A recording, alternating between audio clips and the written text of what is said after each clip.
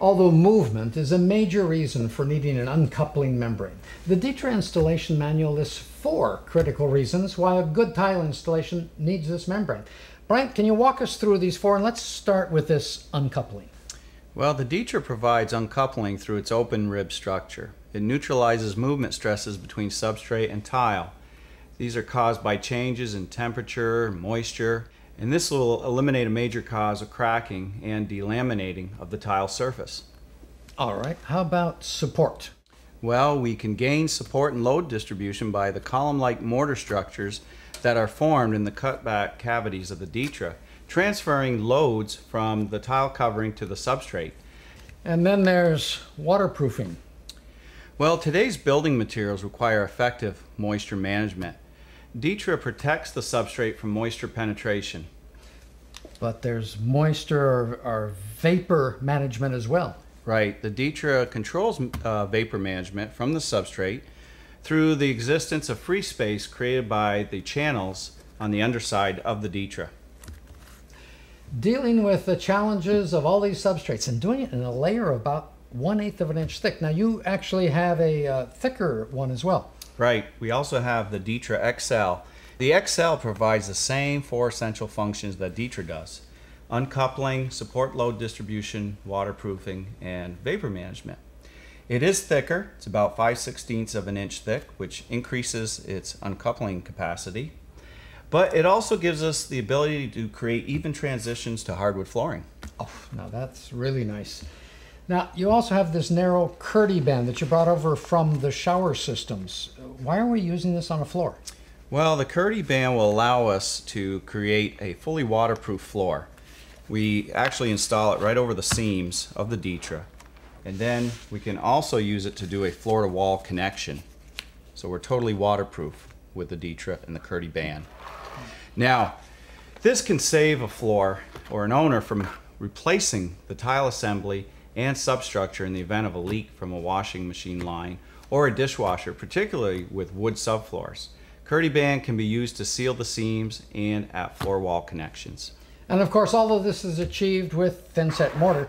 Can you explain to us the difference between the modified and the unmodified thin-set mortar? Well, these are 2 totally different mortars, and we are very specific on when to use one over the other. Now, in the DITRA handbook, we're going to specify what thin-set mortar we use to install the DITRA over the substrate and what mortar we specify to install the tile over the DITRA. It's all in the handbook. You want to look up your particular tile application, what substrate, what tile, and all that, and get the details there. Don't forget, you can download the entire handbook right now from this website. So these 4 functions are why DITRA is suitable for so many substrates and conditions. Now, since that first layer is so important, Brian, talk to us about, well, let's start with a wood substrate. Right. Wood substrates are subject to expansion, contraction, bending, and deflection as a result of changes in moisture. Now, this moisture, especially with wood substrates, it's continually absorbed and released, so there's where the vapor diffusion is really important. But just think, if we poured some water over this wood substrate, it wouldn't be good for the wood substrate, would it? Right. So the DITRA acts as the waterproofing membrane. And also the bending and deflecting, so we need the uncoupling, the load distribution. So all 4 of them are critically important, Really particularly important. with a thin covering like this. Right. Now, concrete is something that appears to be far more stable. What are its problems as a substrate? Well, with concrete, it can expand and contract at twice the rate as most tile. So we need the tile to be uncoupled from the concrete.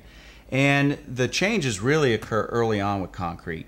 During its drying time, it'll shrink. So we could have some cracks developing. So by using the DITRA, we uncouple the tile from these cracks and stresses. We're also able to go over young concrete. And that's because, again, with the vapor diffusion, it can allow the moisture to build up below the DITRA without causing any pressure to the tile on top. Without some sort of control. In fact, you usually have to wait a whole month for minimum to get rid of the water in the concrete before you try to put tiles on, or you get efflorescence and everything else in there. Right. Now we can also go over pre-stressed and post-tension concrete as well with the DITRA. Okay. How about gypsum concrete, which is also called poured gypsum underlayment? It's quite different. Right, and in our picture it looks a lot like concrete, and in some ways it is. You know, we're going to have a lot of shrinkage. There's a lot of water typically used with these products.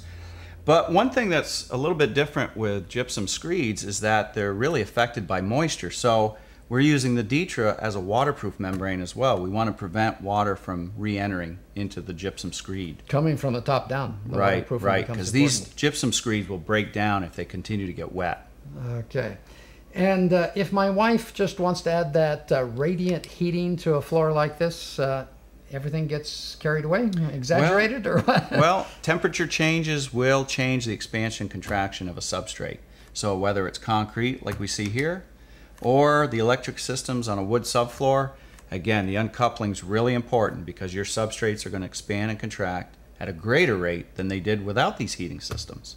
And so that brings back the uncoupling to even be able to withstand those extremes in expansion and contraction. Absolutely. Okay.